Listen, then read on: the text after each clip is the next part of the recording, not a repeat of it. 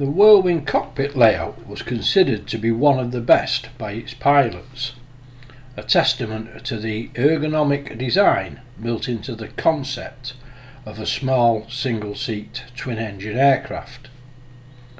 The structural construction of the cockpit section was an integral component of the design philosophy to reduce the pilot workload and fatigue as much as possible. The diagonal diaphragm bulkhead being so arranged to house a great deal of the instrumentation and equipment for ease of pilot access. P7056 represents a late production aircraft with the rearranged cockpit.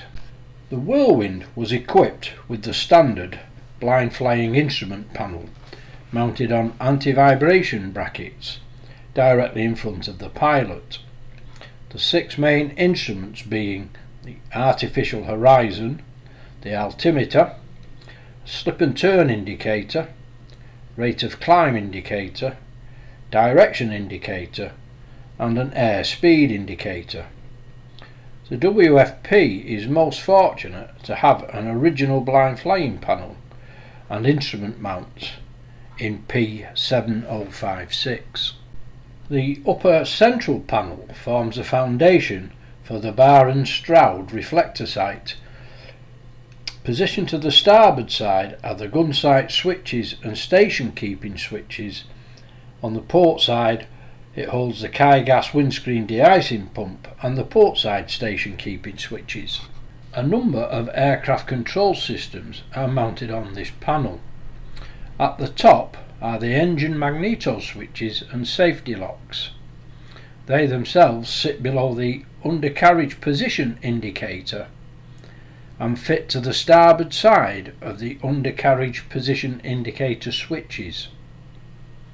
Directly below the magneto switches are the flap and undercarriage levers in their respective gate housings. Positioned to the port side of the lever gate is the 6-day clock. The undercarriage indicator and switches, along with the magneto switches and the clock, are extremely rare and original Whirlwind fit equipment. The starboard side panel houses the main instrumentation for the engine management. The top section holds the 2 engine tachometers, both genuine period instruments but unknown if they originated from a Whirlwind. Situated inboard of the lower tachometer is the pull and release operating handle for the signal of the day equipment. Below these are the 2 supercharger boost gauges, and below them are the 2 oil temperature gauges. The 2 rectangular instruments are the oil pressure gauges, sitting just above the engine coolant temperature gauges.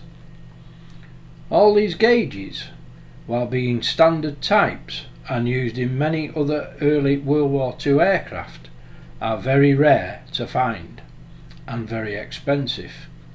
It was necessary for the WFP to manufacture a number of replicas to complete the cockpit fit-out.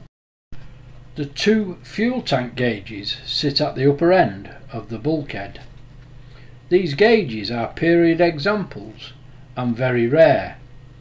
It's now almost impossible to find a pair of 70-gallon low tankage gauges. On the outside of the fuel gauges sit the 2 pull handles for the engine cutout equipment. The 2 fire extinguisher push buttons occupy the middle of the bulkhead, just above the rudder bar leg position cable pull handle. The lower end of the bulkhead holds the 2 toddle pulse release handles for the parachute flare tubes. Mounted on an angled bracket above the fuel gauges, the standard oxygen gauge and regulator can be seen.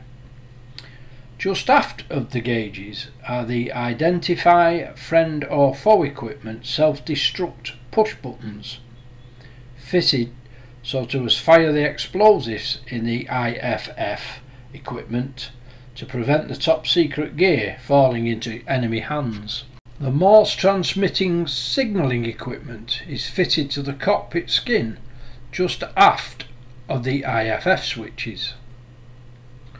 The centre of the cockpit wall is occupied by the standard ministry compass, below which sits the rack that holds the spare reflector sight bulbs. The lower aft wall holds a bracket that carries the vacuum suction gauge and control valve, along with the propeller anti-icing rheostat. Just above the bracket sits the oxygen supply valve, and above that the high pressure hydraulic gauge. All the equipment except in the pressure gauge are original period fittings. At the forward end of the bulkhead is a housing bracket where the engine start push buttons are arranged. Immediately behind the housing sits the throttle and mixture control quadrant box mounted on a subframe from the cockpit side frames. Above the throttle box, on a bracket angled out from the cockpit wall, sits the voltmeter. Mounted on the diaphragm bulkhead, sandwiched between the throttle and propeller pitch control boxes, is the landing light housing bracket and three-way switch. Above the pitch control box, mounted on a cross frame plate on the cockpit wall, sits the radio controller for the later TR-1133A set. The actual type fitted to the Whirlwind had a unique to the aircraft wiring connection. As far as is known, no examples are now in existence. The WFP was fortunate to acquire a unit from a P-51 Mustang, which is the same basic model, and we were able to re-engineer the socket location to the rear of the unit. The master electric contact panel sits just after the radio controller. This panel energizes the main contactor situated in the radio compartment. Situated below the contact panel, attached to the skin by a cantilever bracket, is the low hydraulic pressure gauge. The Whirlwind Fighter project is a not-for-profit charity run by a group of dedicated volunteers. If you feel you could assist in recreating this iconic World War II fighter, please visit our Facebook and web pages. Any donations can be made through the Whirlwind Fighter Project's GoFundMe page. Also, please visit our active partner in the Whirlwind Fighter Project and future home of the Whirlwind, the Kent Battle of Britain Museum at Hawkinge. Many thanks.